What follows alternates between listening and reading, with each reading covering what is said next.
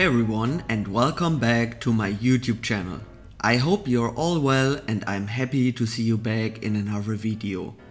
So guys, today we do the full unboxing and review of the Rolex Airking reference 116900. The price for this watch is around $7,500 including taxes. A quick wristwatch check of my Zeppelin.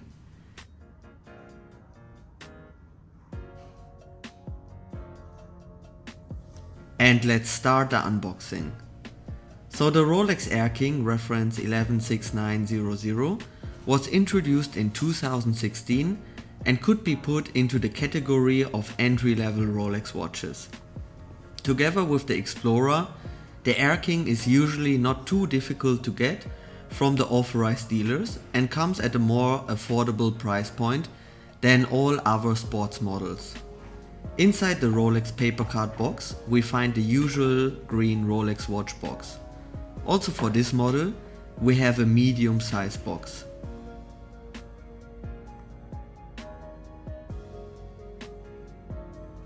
Let's have a look at everything that comes with the watch.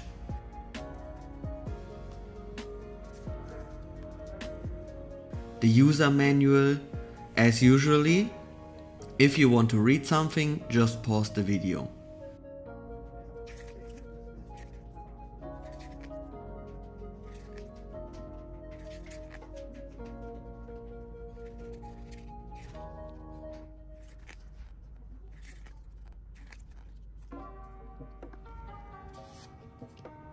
Next, we have the warranty manual and the warranty card. Everything packed in the usual green Rolex leather pocket. I borrowed this watch from a friend who bought it second-hand. The watch was immediately flipped by the guy who purchased it at the Rolex store here in Dubai, and actually not for a profit, I think just to boost his profile. Sadly, this is the phase and situation in which we are right now. 3 links have been removed from the bracelet, the hang tag and the Geneva seal. And here we go with the watch, guys. First time I have seen a watch of this category with the bezel protector. Usually the stores don't give it with the watch.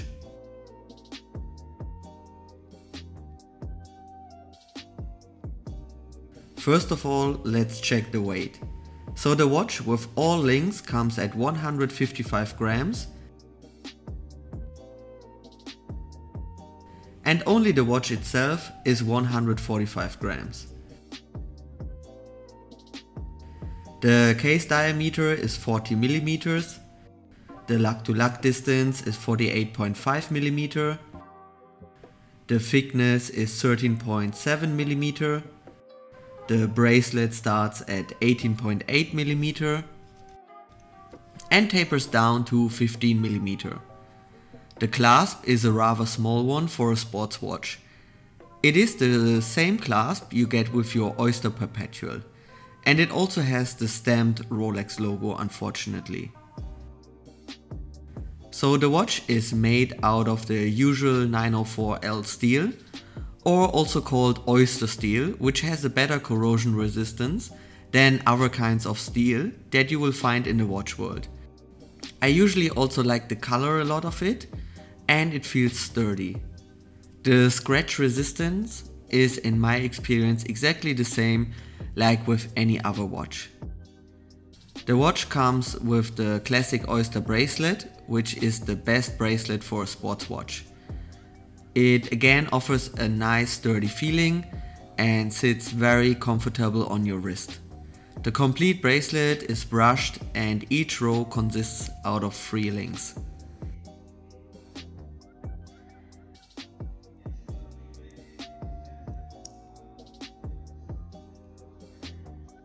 Inside the clasp we can find the Rolex Easy extension, which lets you increase the bracelet length by 5 millimeters.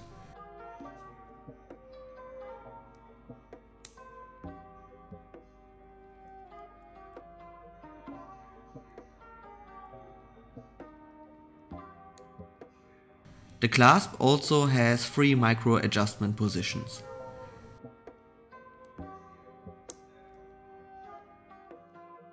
The case of the watch is the famous Oyster case, but I would maybe call it the Maxi Oyster case, as it is a lot bigger than the usual Oyster Perpetuals or Explorers. It features the same magnetic resistance that the Milgauss gives you, even though I think in today's standards this is not as special anymore as it was maybe 10 years ago. The case is a monoblock middle case with a screw down case back and screw down winding crown. It has a smooth bezel, also made out of stainless steel. Unfortunately, it is very sensitive for scratches, but can be replaced for a small buck compared to a gold or ceramic bezel. The water resistance of the watch is 100 meter or 330 feet. The dial of the watch is the key feature. The Airking features a distinctive black dial with the 3, 6 and 9 numerals made out of white gold and has in between a prominent minute scale.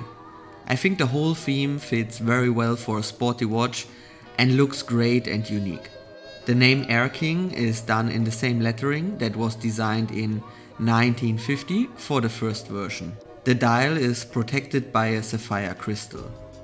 Inside the watch we find the 3131 movement, which is a self-winding mechanical movement produced in-house by Rolex. It comes as a certified Swiss chronometer and features a hacking function. It only shows you the time via hour, minute and seconds hand. The precision is -2 to +2 seconds a day after casing. It has a power reserve of 48 hours and winds via a rotor in both directions. The watch is very easy to set and has only 2 positions of the crown. In the first position you can wind the watch, and if you pull it out you can set the time. A non-date watch is usually very convenient if you don't use your watch daily due to the short time it takes to set the watch.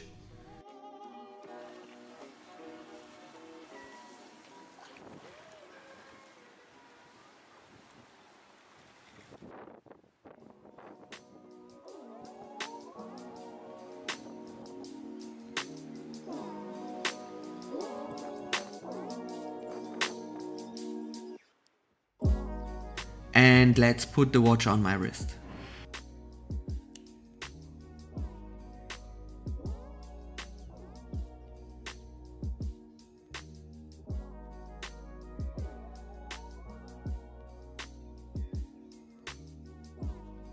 And now time for a lume shot. And finally it is time for the watch score. The dimensions of the watch are overall okay, but for a simple freehand watch without date and small power reserve, it is a little bit on the chunky side. A thinner case would definitely fit the watch a lot better. The case has a nice 100 meter of water resistance and a good magnetic resistance, but no features like a rotatable bezel or magnifying lens. The movement is a little bit outdated nowadays, with only 2 days power reserve, but it is still a robust high quality movement. The bracelet is of course superb and one of the best that you can get on the market. The easy extension is perfect and 3 micro adjustment positions are also good to have. The daily usage of the watch is average, as it can feel a bit chunky and is heavy for its features. Also the power reserve is low and there is no date function, which would certainly be great for a daily wearer. It shines more at the weekend as it is still a Rolex and gives you a nice flair of racing and aviation with an interesting dial. For the sportive usage, unfortunately again, it feels for me too heavy, offers little to no beneficial sportive features and has nearly no lume at all. The 100 meter water resistance and sturdy build quality position it right in the middle with 5 points. Image and history are not on the level of other Rolex watches like Submariner, Daytona or GMT Master. but this watch has a long history and was worn by many famous people. In addition, the great brand which can't be beaten. The watch trades slightly above retail if you could buy it from a store, but of course if you will wear it, it will fall below retail price. Still, for an entry-level Rolex, it gives you a lot for your money. You have the brand, you have the prestige, and you of course get also the Rolex quality. All of this together gives the watch a 36 out of 100 in my watch score and positions it on my list, but not as an immediate buy.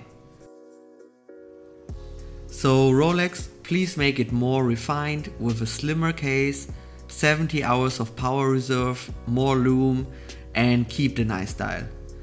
And a safety folding clasp would be of course nice as well.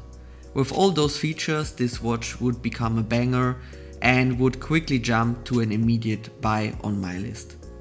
And with that, we are at the end of the video, guys. I hope you enjoyed it. Leave me a like and a comment if you agree with the watch score or if you would rate it differently. Stay healthy, thank you for watching, and bye bye.